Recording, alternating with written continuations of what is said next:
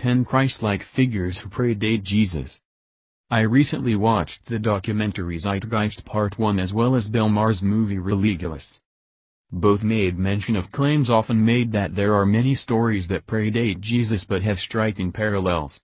I decided to follow up on these claims and see what kind of information was out there to substantiate these assertions.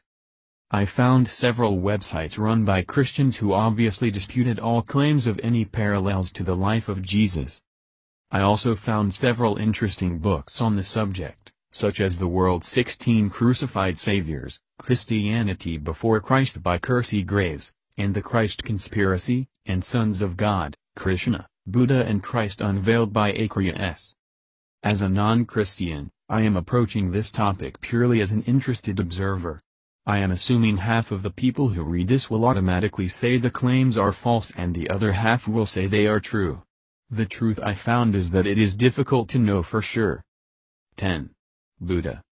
Both went to their temples at the age of 12, where they are said to have astonished all with their wisdom. Both supposedly fasted in solitude for a long time, Buddha for 47 days and Jesus for 40. Both wandered to a fig tree at the conclusion of their fasts. Both were about the same age when they began their public ministry. When he, Buddha, went again to the garden he saw a monk who was calm, tranquil, self-possessed, serene, and dignified. The prince, determined to become such a monk, was led to make the great renunciation. At the time he was 29 years of age.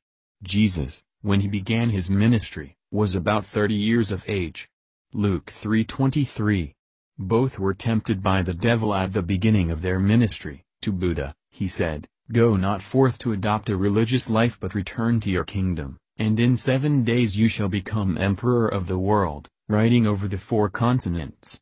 To Jesus, he said, "All these kingdoms of the world I will give you, if you fall down and worship me." Matthew 4:9. Buddha answered the devil, "Get you away from me."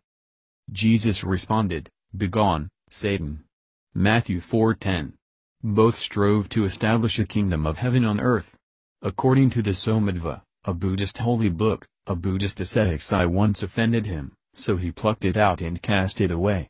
Jesus said, "If your right eye causes you to sin, pluck it out, and throw it away." Matthew 5:29. 9. Krishna. According to Bhagavata Purana, some believe that Krishna was born without a sexual union, by mental transmission from the mind of Vasudeva into the womb of Devaki, his mother. Christ and Krishna were called both God and the Son of God.